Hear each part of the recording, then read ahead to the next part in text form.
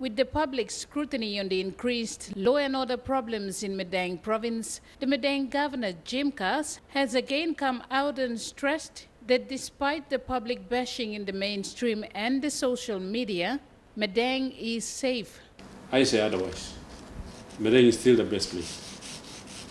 Governor Kas went on to stress that maintaining law and order in the province and the country as a whole is everyone's business, especially members of the public, and not just the government and the police. The problems that we are facing in Madang is like the problems being faced in Lae, in Port Moresby, and in all other major centers in Papua New Guinea. And I don't think we are doing it too bad. As the leader of this province, I don't think crime is a problem. I'm saying it is a problem when people know who is doing it and they're not reporting.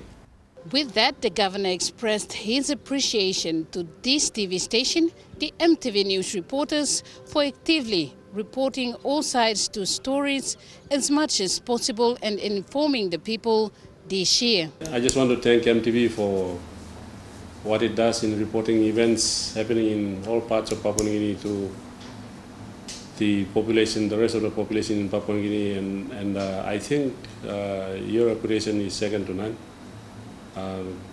Keep it up. The governor also extends his festive season's greetings to everyone in the province. To the people of Madang and Papua New Guineans and expatriates living in Madang town, the Madang provincial government,